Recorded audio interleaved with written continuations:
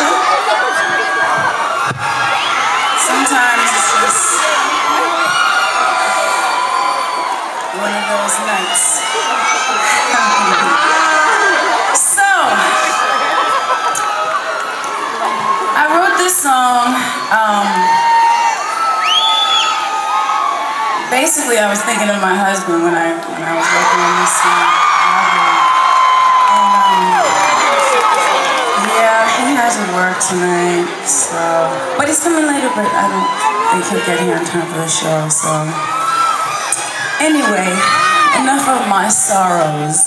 Let's move on to this song. Now, I want you to listen to the lyrics, because it's like if you're with a date or whatever, or a husband, wife, whatever the case may be. It's kind of a sexy little song, and it's also cute and funny at the same time, so that's what I think personally.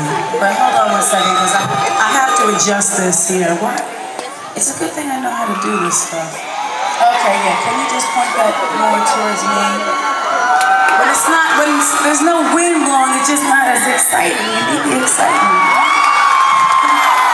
And you might as well have this one, thank you, Jill, because that way it'll be even and my hair goes all over the place and, you know.